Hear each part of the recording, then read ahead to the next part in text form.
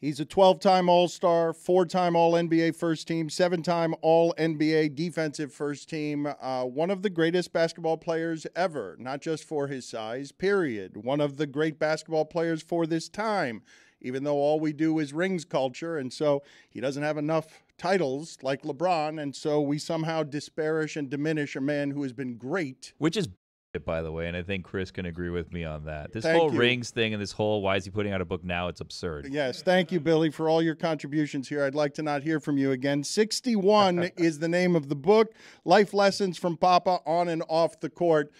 Chris, thank you for joining us. I am really a big admirer because I just don't feel like you've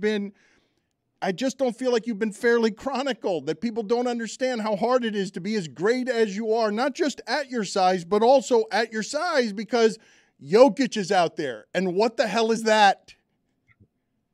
Jokic is damn good, I tell you, but damn, Billy, you ain't got to take that, man. I'm just saying, I'm here trying to defend you. Yeah. Dan does nothing but talk S about you, and I'm like, that's my boy Chris. No, listen, I appreciate it, man. Dan, it's hard, man. I done played for a long time, as you know, and played with a lot of really, really good players, a lot of great coaches. And one thing that Doc Rivers used to say all the time is that you need luck too, you know? And unfortunately, I'd have had a lot of bad luck. Oh, you would have had pretty good luck if Stern simply hadn't vetoed your trade to the Lakers. You would have had all of those championships. Who knows, man? That was a crazy time. It's crazy to think about what could have been. You know what I mean? Me and Kobe got on the phone, we had talked, but, you know, everything happens for a reason.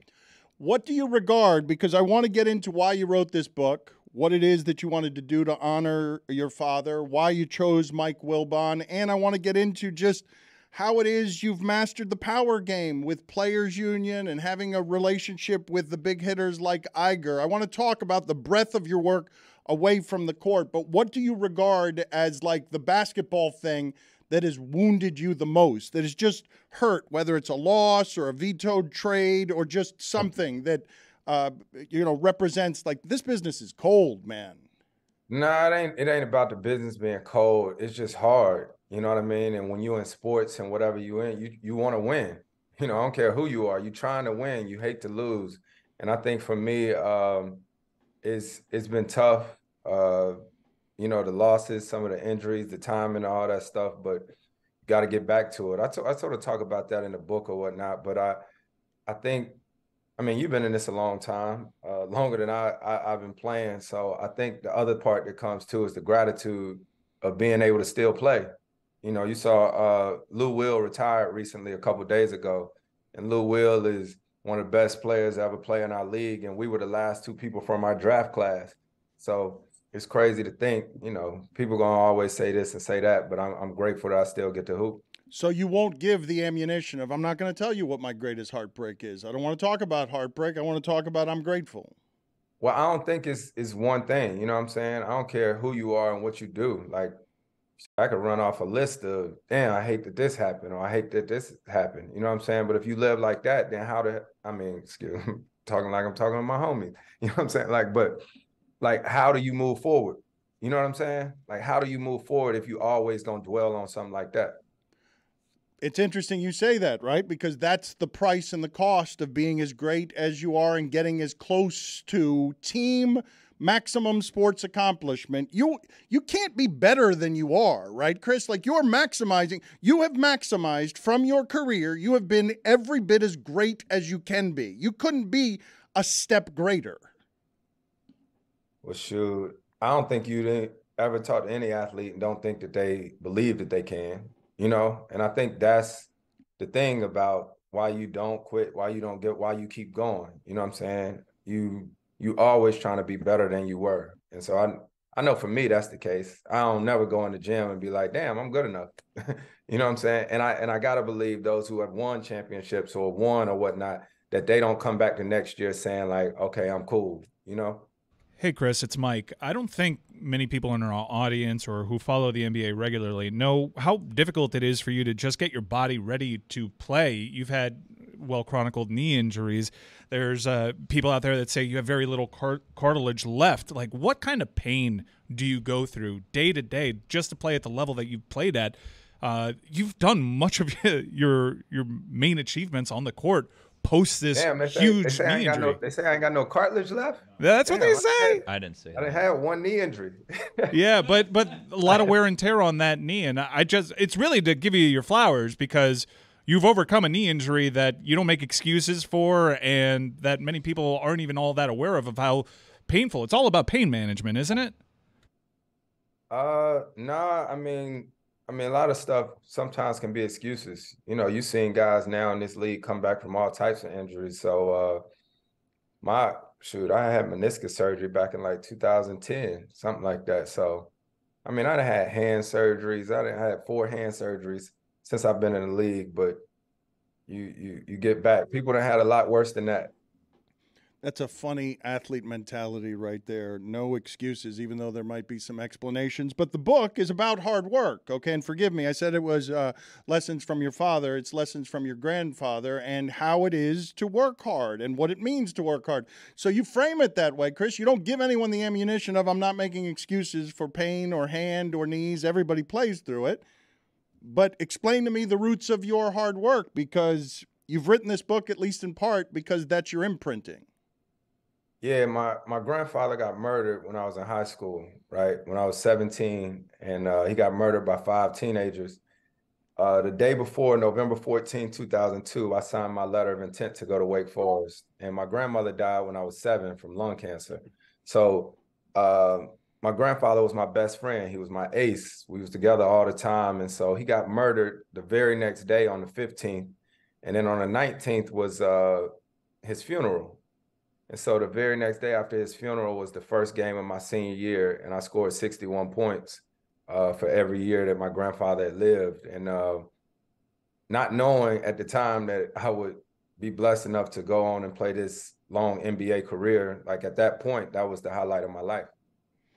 And why did you choose to write about this imprinting and Michael Wilbon chosen as the writer to tell this story? Because you could have waited till the end of your career. You could have done this at any point in your career. Why are you doing it now? You know, it's funny because I chose Wilbon because I've known him for a long time. I actually knew Wilbon before I even played an NBA game. And so just knew how well respected he was. And then on the other side, I chose now because, you know, when I was in high school, right after it happened, someone came down and asked if we wanted to do a movie. And I was like, with my parents, didn't know if it would mess up college eligibility. And I'm glad we waited till now, because now I got kids of my own. I got a 14-year-old son and a 10-year-old daughter. And so I was able to give different perspectives now than I wouldn't have been able to give as a 25-year-old kid or whatnot. So it's been dope to learn. And I open up and talk about a lot of things that hard times, you know what I'm saying, from college, different incidences that happened or whatever. And I explain them a little bit more in detail. What do you regard as the most interesting parts of the book or your journey, or what it is you're trying to share with an audience that you don't have to share it with them? Yeah, I think in the book, I sort of talk about why I'm wired the way I am, you know, and why I compete the way that I do. And I sort of explain like my foundation and my family. You know, that's one thing. Some guys are a lot more open about things. Some guys are a little bit more closed off. Obviously, I know I'm in the public eye with a lot of things that happen, but I think I explain a lot about why I compete the way that I do and who I do it for and what keeps me sane, to tell you the truth. Well, what does? My family. My family. I'm blessed and fortunate. I got my wife, I got my 2 kids, I got uncles, aunts, cousins, my parents. I mean, my parents live in North Carolina, live in Winston-Salem. I just finished my 18th season. My parents still make more than half of my games every year. You know, and so I'm sure that's probably not everybody's normal. Well, I wonder how that one goes over, right? Because I've read all your comments, and you are, I mean, always a professional in public. You don't do the things that end up in headlines that make you or anyone look bad. But you come home, whenever it is you get the news of, Well, I took Phoenix to the finals a couple years ago, and every team I go to wins a lot more when I get there. And my gratitude for that is they're shipping me off. They don't want me anymore. And you've said all the right things publicly about, well, business is cold, but I understand this is a business. But how does this one go over with your family? Yeah, they ain't with it, you know, but they also know the business too. You know, my family, anybody who knows me, they know my family. They know my parents. My parents here in New York on this book tour with me. You know, my parents actually talk to all the incoming rookies' parents every year for the last 18 years about what to expect from a parent's perspective. But you know, I'm so blessed to seriously have people that also see the big picture, you know. And so, you know, sometimes people try to take your kindness for weakness. You figure it out and you just keep pushing. What does "they ain't with it" mean? What they ain't with it? Listen, if you don't have family and people that ride for you day in and day out, then, you know what I'm saying? Billy, talk to him. Tell him what it means. I was going to say, I mean, what kind of question is No, that? I know. I want specifics, though, of who's coming to him. I know what it means, but who's coming to him and saying, I can't believe Dan knows what it means, but if the audience doesn't know what it means. I can't believe Phoenix You did sure that. about that? No, you know what? It ain't that. I'm gonna tell you that you make trades and all this stuff like that. It's a business, man. I done literally seen everything that you could see in this league, right? From trades. And it's not like being traded or whatnot. I think the thing that always messes up any situation is the communication aspect. So is there any point you learned it, Chris, where because you didn't come into the league knowing, okay, it's a business. You expected the employer to value you, or you came in knowing that? Well, then, nah, I mean, you think about it, I got drafted when I was 19, 20 years old, right? I didn't know what to expect, which is why I ended up getting involved in the union and why I stayed involved in the union so long is, I mean, I'm a consumer too. I'm a fan. So once upon a time, I used to be the kid that see stuff come across to be like, man, how did this guy blow $20 million? You know? And then I came into this life and I got a chance to see what can happen and how people try to pull you here and pull you there. So you start to realize that it's tough when you're a kid that gets drafted and this is the highlight of your life. But now people want you to be the best basketball player that you can possibly be. But they also want you to help this person, help that person, and that person. So it's just a unique perspective. So was there an age or a time that you learned it? Because if you come in not knowing and then you get on the treadmill and the treadmill is lopsided, you got to be great and it consumes all of you. Got to be great, got to get to the top. Everyone's trying to be the greatest. Where do you learn it? They're like, oh, that doesn't feel the way that I'd like to have a partnership with my employer in the age of player empowerment when I'm running the players union as well and I'm trying to make deals with these owners. Yeah, I don't know if it's just that aspect of it. I was more so speaking of it from like players. That's why vets are important, right? Like I had PJ Brown when I came into the league who sort of just taught me a little bit about finance here and there, right? Vets are important, teammates are important, relationships are important. And our league is so different now than it was when I first came into the league. You know, the way guys are involved in other businesses off the court and just the conversations, the camaraderie. I think something that was so big with me, Melo, D-Wade, and Braun, right? I'm sure y'all, the Banana Boat crew, whatever, right? What made that relationship so special, to tell you the truth, is because I got my brother, I got my homies that I grew up with that I talk to all the time, but there are some situations that they just will never understand. You know, I'm sure, Dan, you got some friends or whatnot that live sort of a similar lifestyle to you, but other people who don't, who when you explain things to them, it's just different, right? So those relationships are so important for you to have, especially when you're thrust into a limelight that, you know, you don't really know anything about. The name of the book is 61, Life Lessons from Papa on and Off the Court. What would you regard as the greatest challenge you had as president of the NBA Players Union? The greatest one.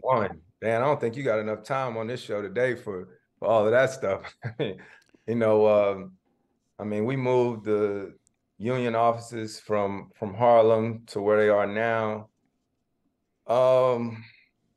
went through, I don't know, you almost got to ask me for me to remember. Well, you just should. We'll do it next time when we have more time. I didn't have moving being up there. Yes, well, he's just Moving's going a pain in the ass. I mean, that's actually very relatable. He's going to the very beginning of this because he's explaining to you from the beginnings of these guys took over the business. Wait, you were boxing stuff?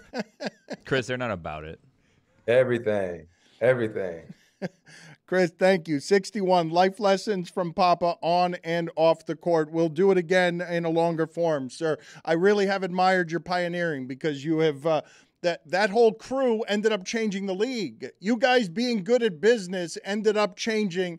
I don't know where it is on your list of prides, but ended up changing the amount of power that players have, not only in that league, but in sports. You know what, Dan? It's crazy. And I say this and I go is, aside from the power, because I know what the conversations be like. They'd be like, should players be able to do this or should they be able to say this or whatnot? But probably the coolest thing from my time at the Union is we're the only sports league that has health insurance for retired players.